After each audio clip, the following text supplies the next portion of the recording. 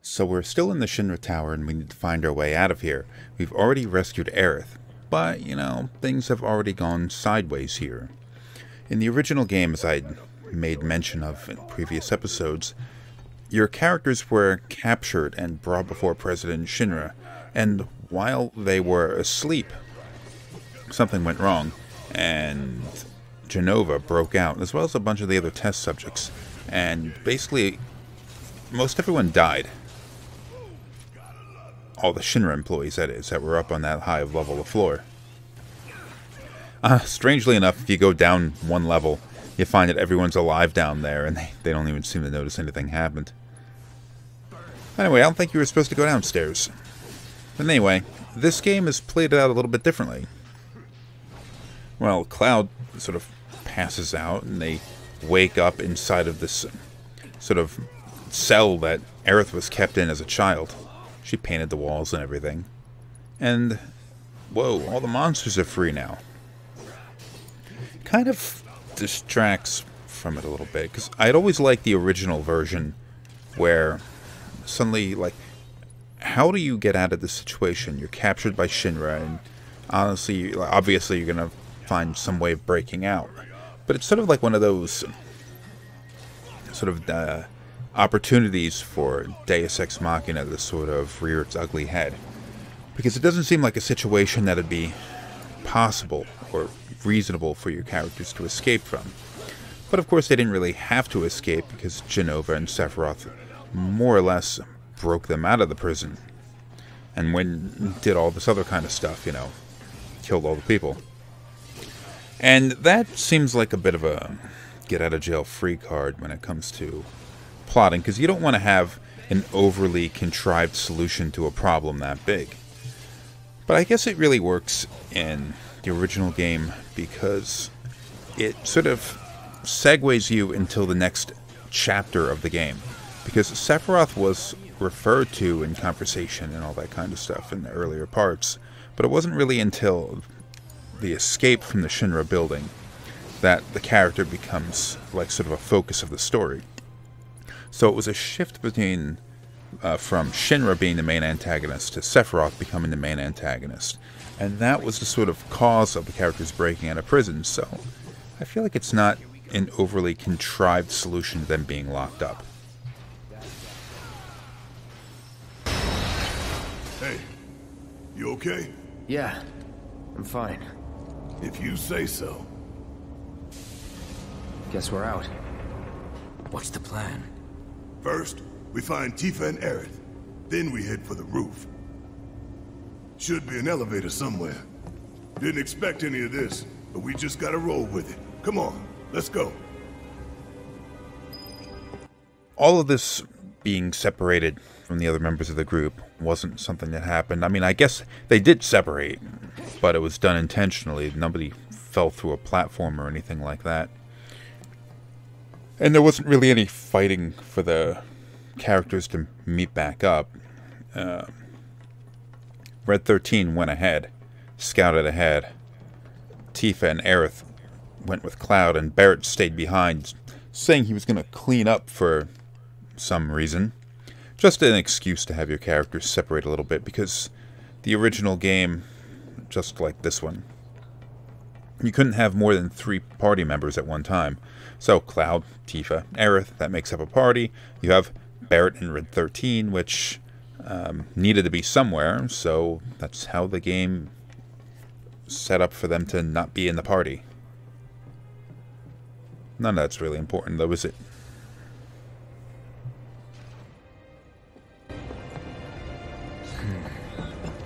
The door seems to have locked. No going back. Giving Red 13 a little bit of like a Solid Snake sounding voice. I don't know what I thought that character's voice sounded like, but that definitely wasn't it. Then again, I wouldn't have suspected like Cloud sounded the way he did either. It's always the way it's going to end up being.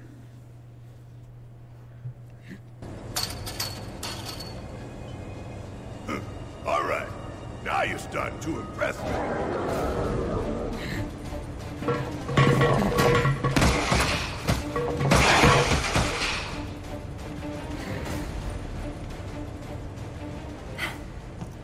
at him. Yeah, keep it up, y'all.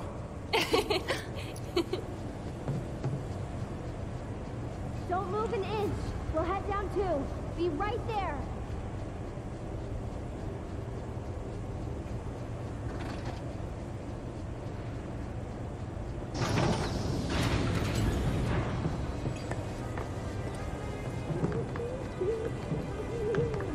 Huh?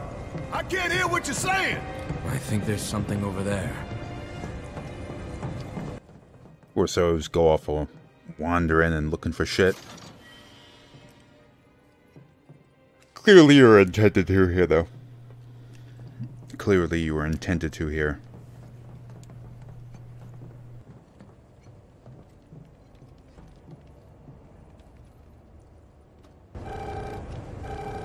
Hello.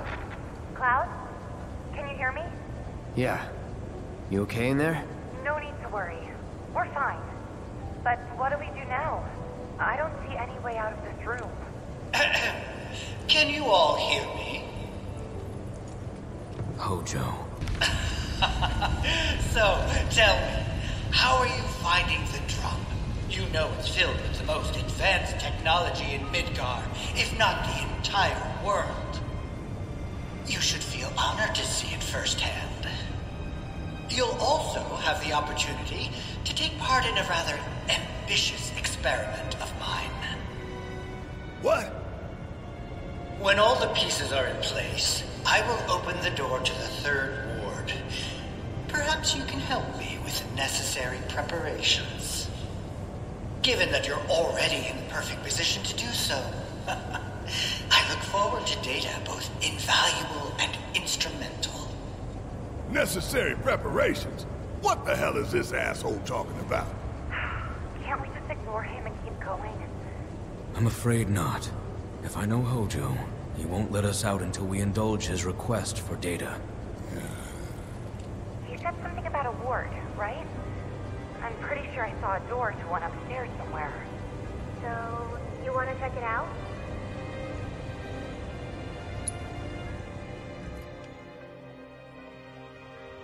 You two will be on your own. Be careful. Thanks. We will. We'll be waiting right here. If anything happens, anything at all, you call us, alright? Roger that.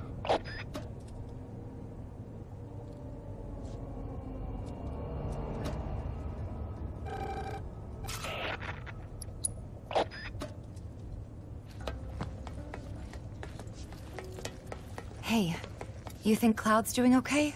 He's been acting really weird lately. More than usual. True. But it's Cloud. I'm sure he'll be fine. But what about you, Tifa?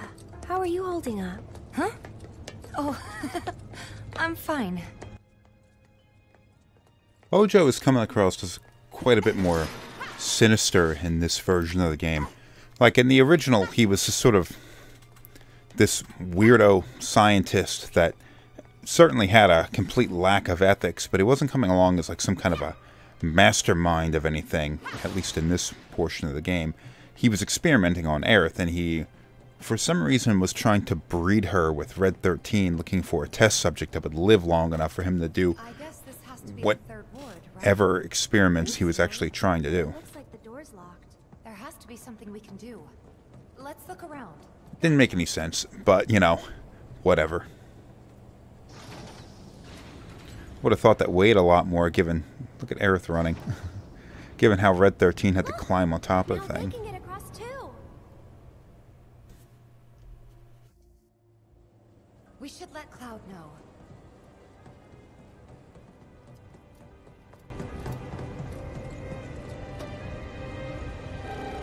Cloud?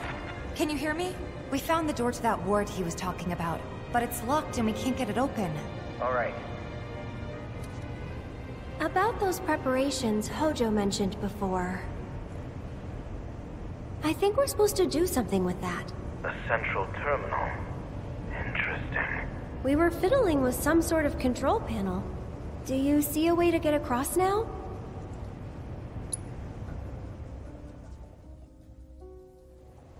All right. We'll make our way to the central terminal. Sit tight until you hear from us. What the hell kind of research is this? The cataclysm that came from the stars, Genova. Hojo has devoted half of his life to her study. I don't give a shit about any of that.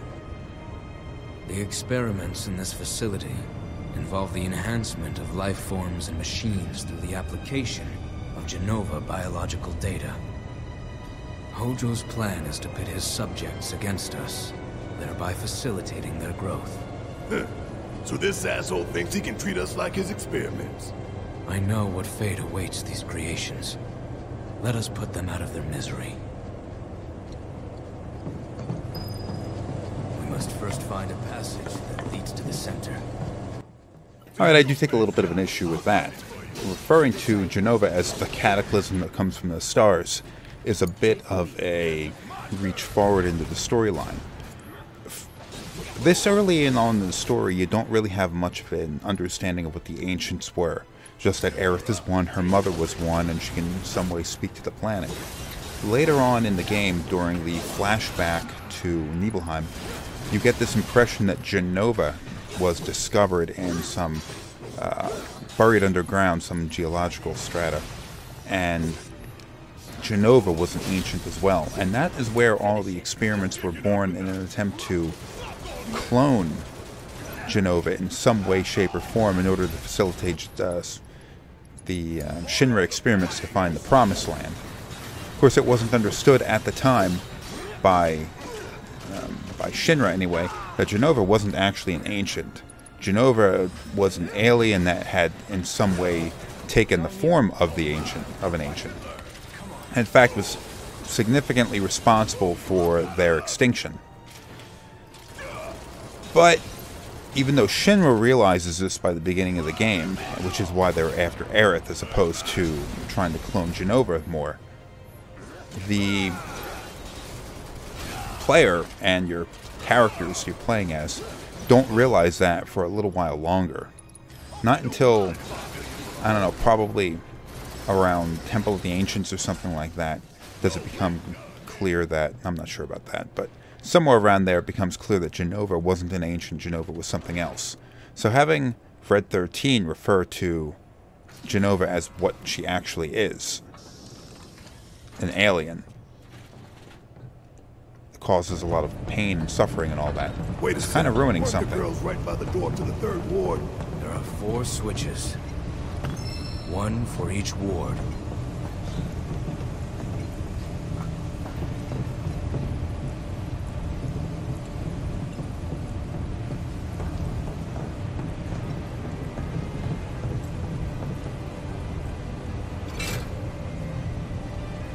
What the?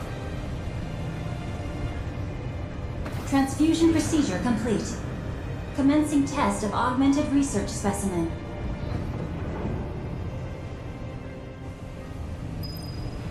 You need to warn the others. Tell them to be careful. Very careful. Tifa, you there? We accessed the central terminal. The door should be unlocked now.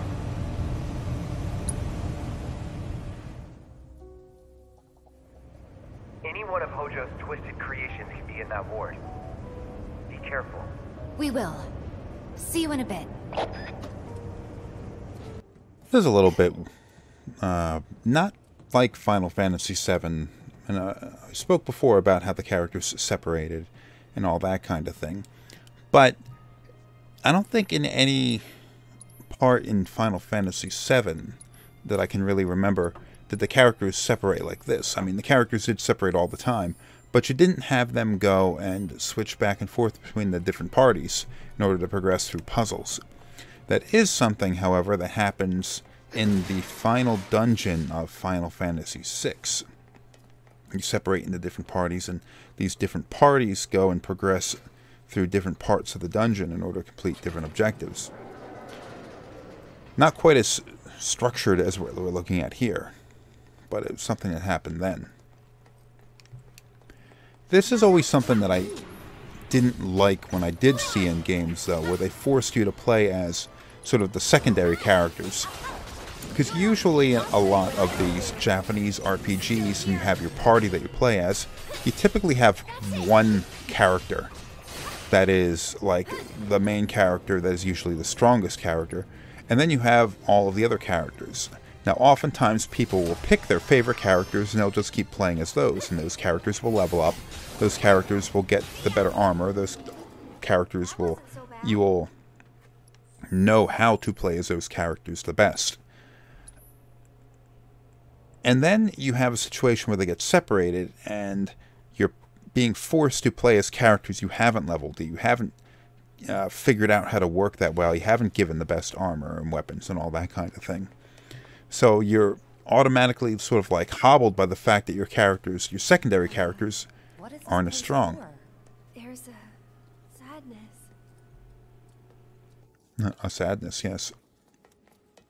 This game, it's not really that big of an issue because you're not given a choice to play as any of the characters in this. When the game tells you you're going to play as Tifa, you're going to play as Tifa. You're going to have her in your party. You may not have switched over to her. You may not have switched over to her during battle that often, but honestly, the game's not particularly difficult. I'm not sure how many times I died while playing through this game. I played through this quite a few months ago, recording all this footage. A year ago, probably. Or more. Hell, I can't even tell anymore. It's taken me forever to get these episodes out. Maybe I didn't die at all. Who the hell knows? I won't give up. This game's not particularly difficult. Not that the original Final Fantasy VII was very difficult either. I mean, I had some trouble with it when I was a kid, but I was just a dumb kid. I didn't know what the hell I was doing.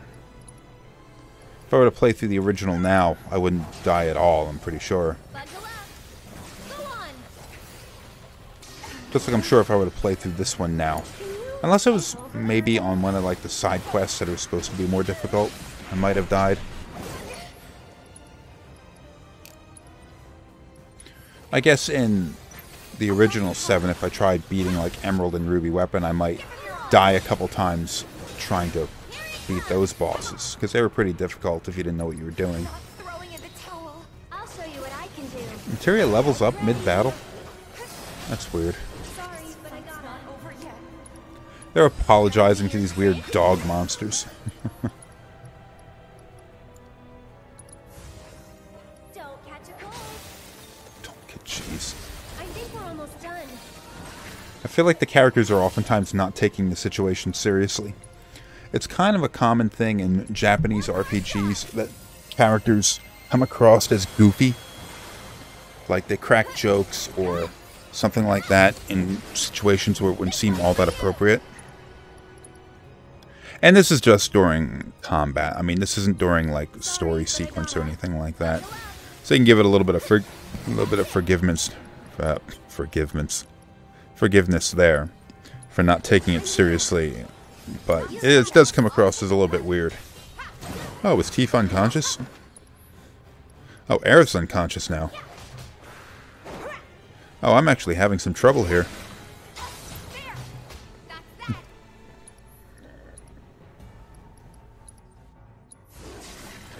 Shake it off, okay? Shake it off. Like you just got your ass kicked. Shake it off.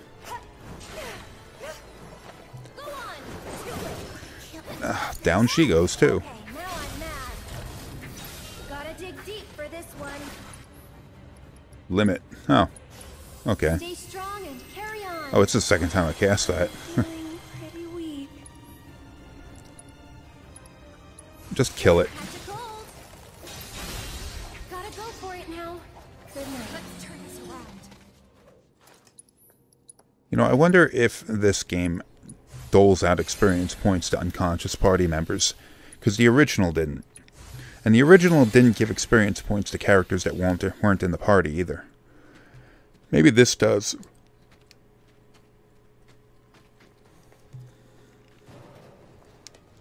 These are some big rooms we're going through.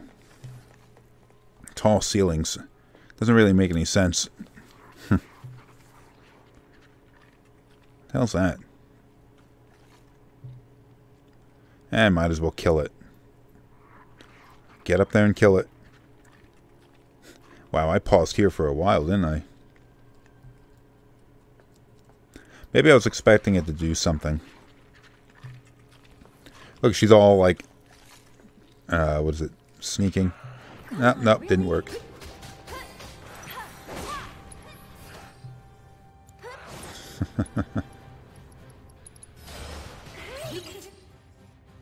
Oh, freaking scanned it twice. Better. Watch yourself. Here goes. I guess every character has, like, certain advantages and disadvantages. The original game wasn't well known for that, after all, because the job system was largely absent in Final Fantasy VII. Previous games in the series, you had different classes. You had your warrior, you had your monk, you had your white mage, your black mage, red mage, and all these different things. Final Fantasy VI sort of screwed with that a little bit by giving everybody the ability to cast magic under certain circumstances. But 7 really screwed it up by having all characters be able to cast magic based on what materia had equipped on them. So you did have certain characters that were better at certain things. Like Tifa was a fairly high attack power character, but she was fairly low in terms of HP and fairly weak in terms of magic abilities. But even though she was a weak magic caster, she still had the ability to cast magic, so there really wasn't any particularly good reason for you to not put like a cure materia or a lightning materia or whatever materia you needed from her on her so she could cast magic. And even though she wasn't as good at casting magic as Aerith or even Cloud, you would never not cast magic on a weak magic character. Let's get across with those. If you needed to, because she wasn't as good at it, you know. It did kind of create this little bit of a strategic thing you had to think about, though, because materia had a habit of affecting the stats of your characters.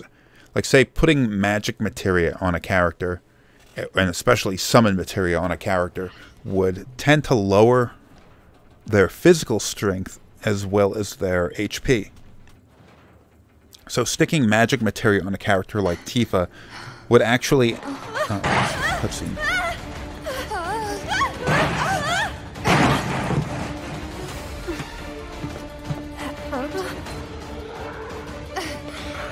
Did we wake him up? Yeah, looks like it.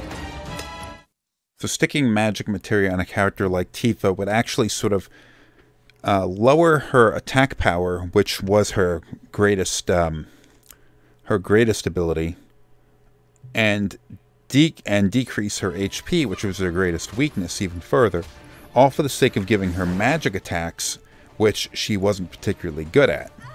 Now, as bad of an idea as that sounds, the characters were so close in terms of the disparity in stats that it actually still made sense to load Tifa up with at least a fair amount of materia. She wasn't as good at Aerith as using any magic, but she was good enough that it made sense to always have it there. And even though it decreased her strength, it didn't decrease it enough to mitigate the fact or to diminish significantly her strength advantage. And even though she was weak in terms of HP, it didn't lower her HP enough to justify not giving her magic. Also not to mention the fact that there were materias that you could equip that would mitigate those negative effects, like the HP plus materia. So Tifa, you would lower her HP by loading her up with magic materia. You could increase it again by throwing in HP plus materia. I don't think there's anything to boost her strength or anything, but that doesn't matter. This game, anyway, seems to be playing with that by having the characters perform very differently in fights. So you have Cloud with sort of like a mid-range attack. He's a melee character. He has a sword, but it's a big sword. It's long. It can attack at a good distance. Barrett, of course, has a gun. He can attack at maximum distance, just like Aerith can attack at maximum difference, only a little bit slower, but maybe with... I don't know if her attacks are more powerful or not, even if they're slower.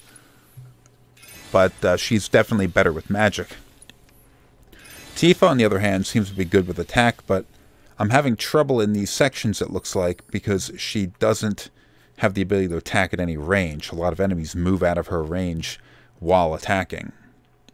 So, if I had more experience playing as the character, I'd be doing better in this section of the game.